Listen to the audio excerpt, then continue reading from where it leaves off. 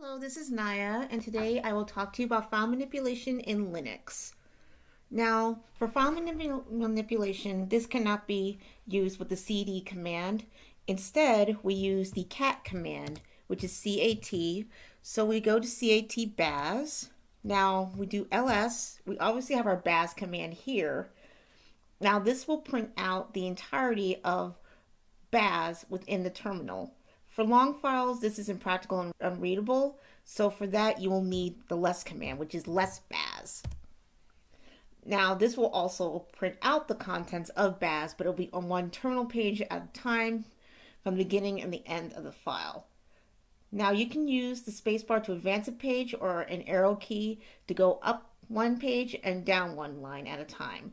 So we're just going to get out of this by pressing Q. Now in the next file, I will show you how to create a file.